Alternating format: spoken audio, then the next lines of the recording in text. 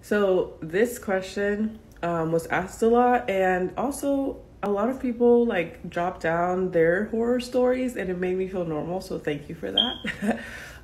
But it just goes to show how crazy pregnancy is in general. Now, back to this question. When I was pregnant, I asked my doctor a lot of questions because I am super interested in pregnancy and maternity and all that stuff. And her answer was hormones, obviously, right? I feel like in pregnancy, the answer is always hormones.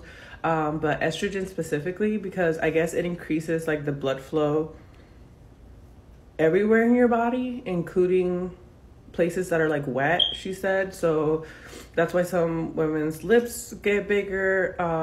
In the morning, my lips are bigger, and during pregnancy, they were slightly bigger, but my nose specifically got bigger. So it's like increased blood flow. On top of that, my nose grows when I gain weight. So like right now, I've gained weight. My nose is bigger than what my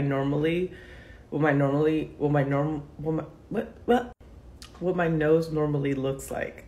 So, weight gain plus the increased blood flow to that specific area.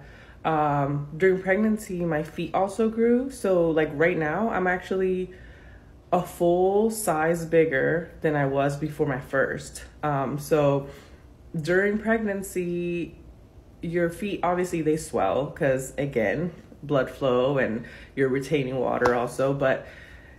And mind you, I'm not a doctor, so if anyone has a better explanation of this is just what my doctor told me. But also, there's a hormone that's released when you're pregnant that relaxes all your joints, I guess to get you prepared for labor, right?